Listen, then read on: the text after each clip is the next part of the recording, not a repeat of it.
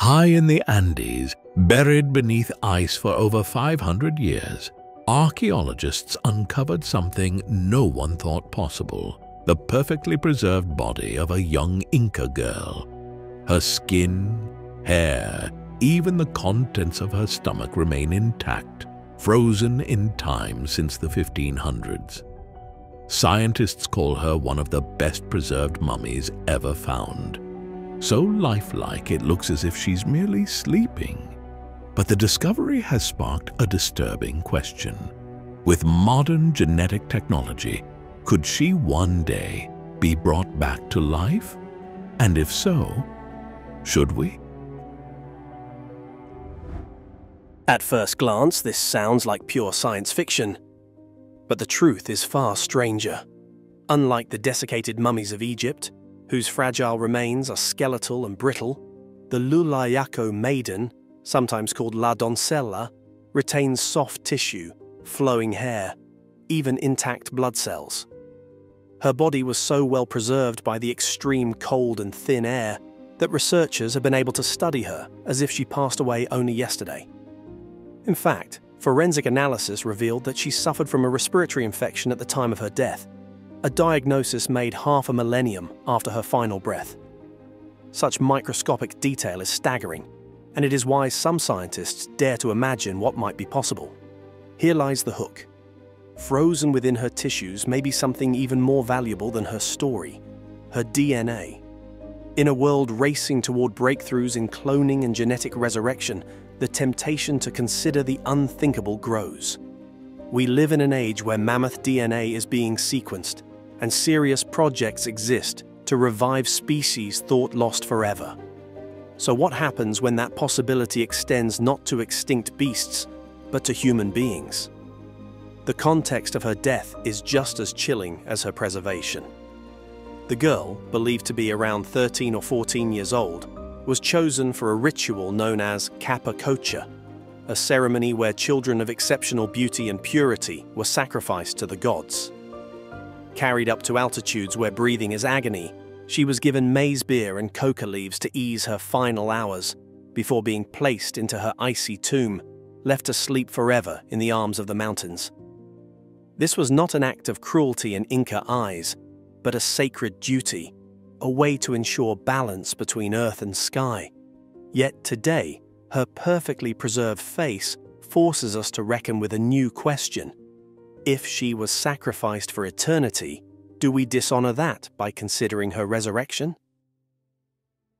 Transition now to the science. In recent years, advances in cryogenics and genetic engineering have blurred the lines of possibility. Scientists have managed to bring cells back from decades-old frozen tissue, sparking debate about what limits truly exist. Researchers at Harvard and in Japan have already begun reactivating genes from ancient remains. If DNA can be revived, the next leap, though still far from reality, would be to use that genetic code in cloning technology.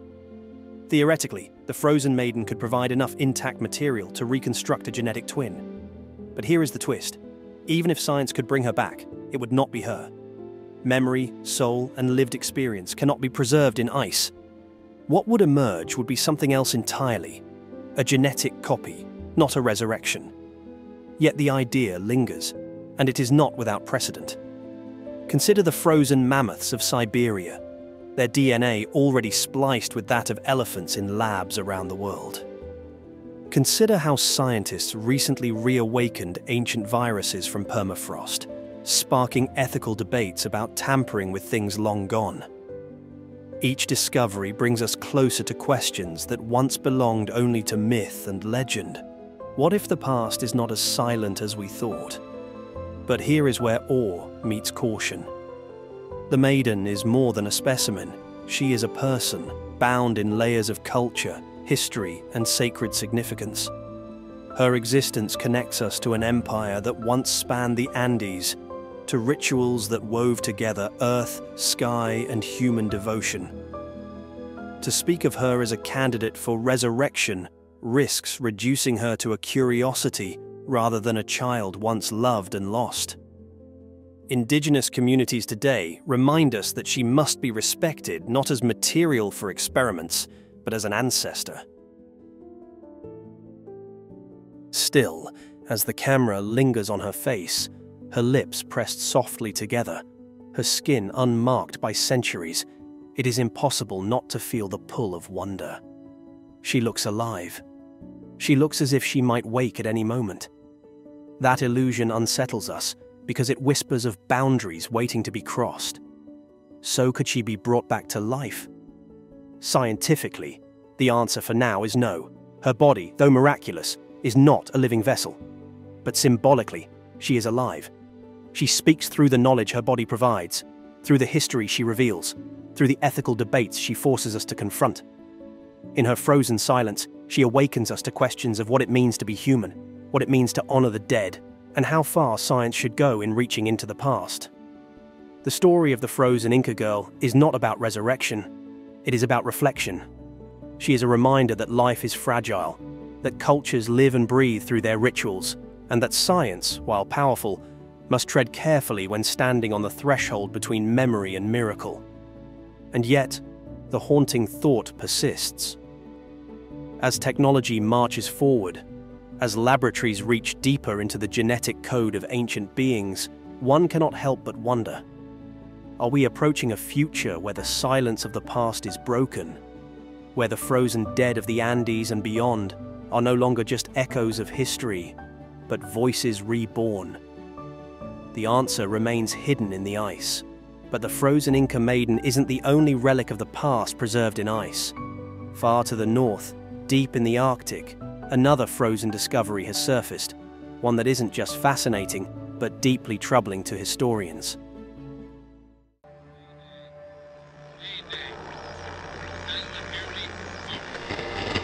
Found something in the ice.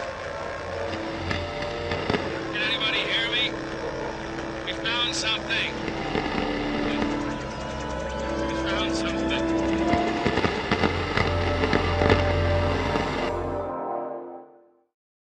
Exploring the Arctic, especially the North Pole, is like stepping into another world, a world of ice and extreme conditions. But guess what? Thanks to some incredible technological advancements, we're not just surviving in this icy wilderness, we're actually thriving and discovering more every day. What frozen relics lay beneath the ice preserved for millennia?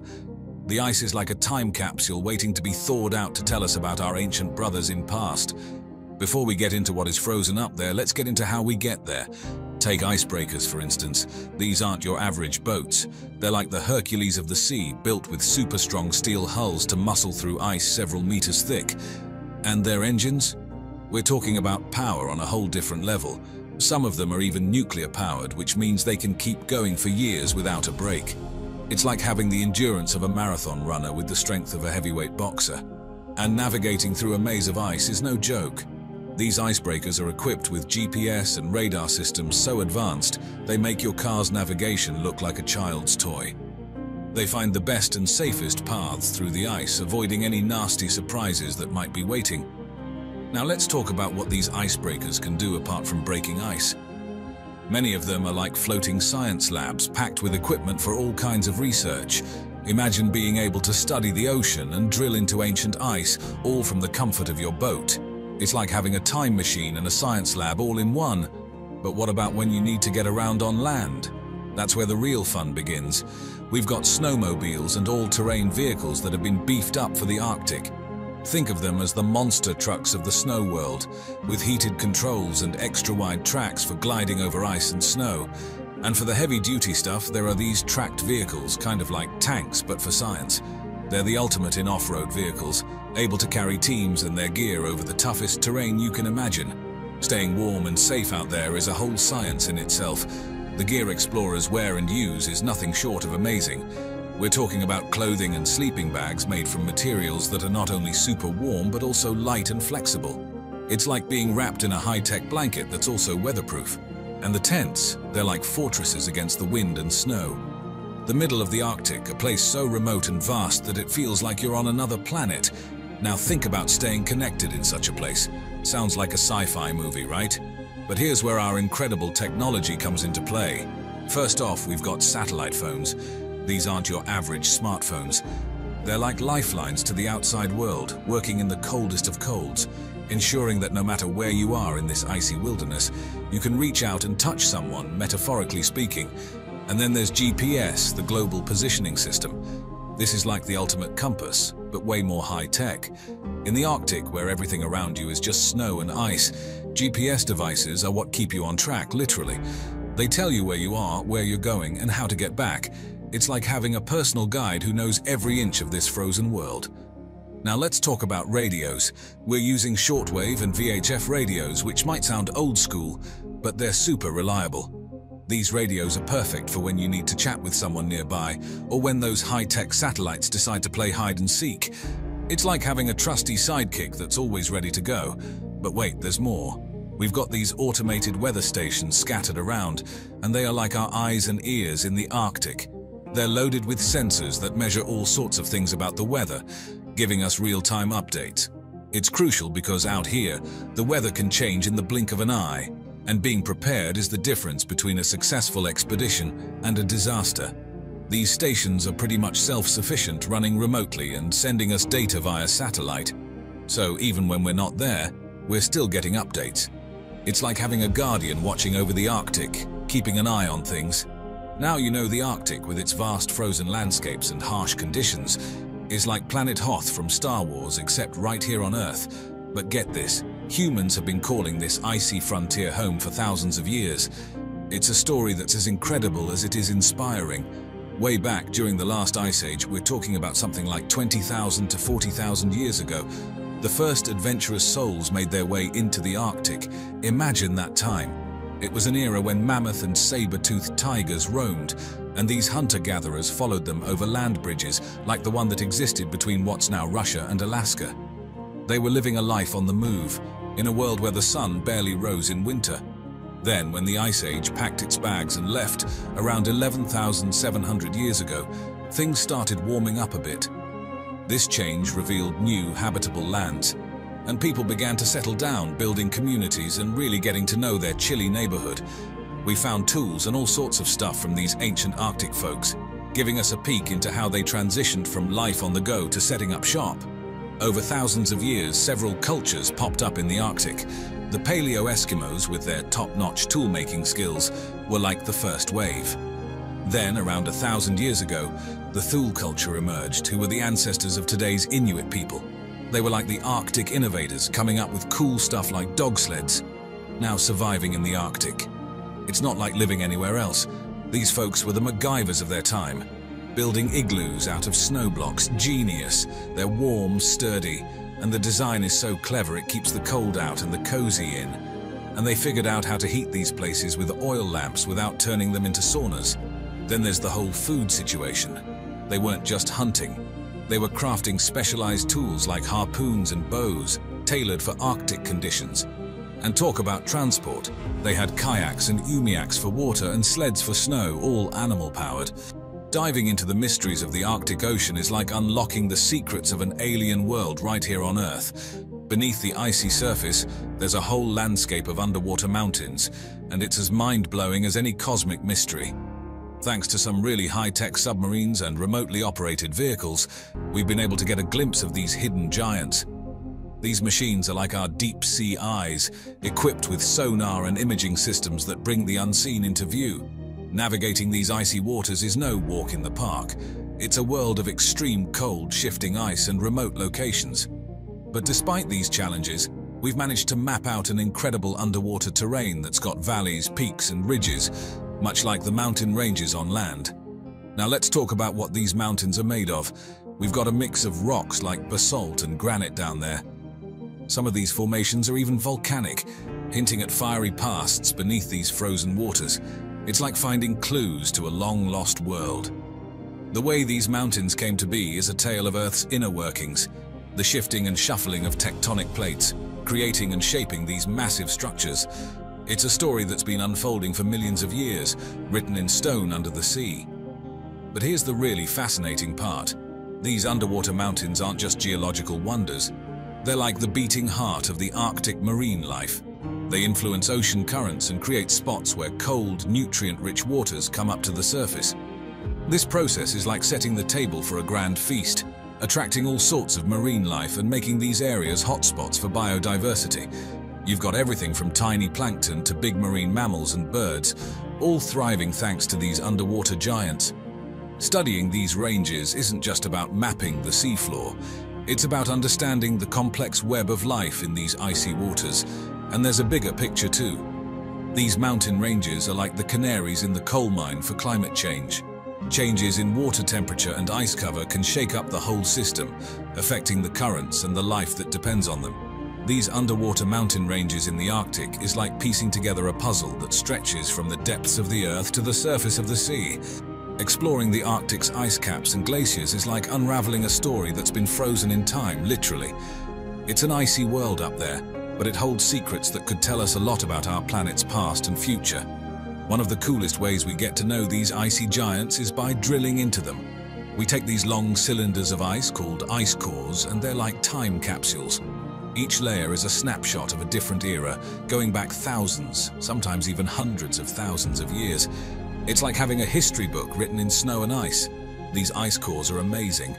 They've got trapped air bubbles, tiny particles, and even isotopes that give us the lowdown on what the Earth's atmosphere was like way back when.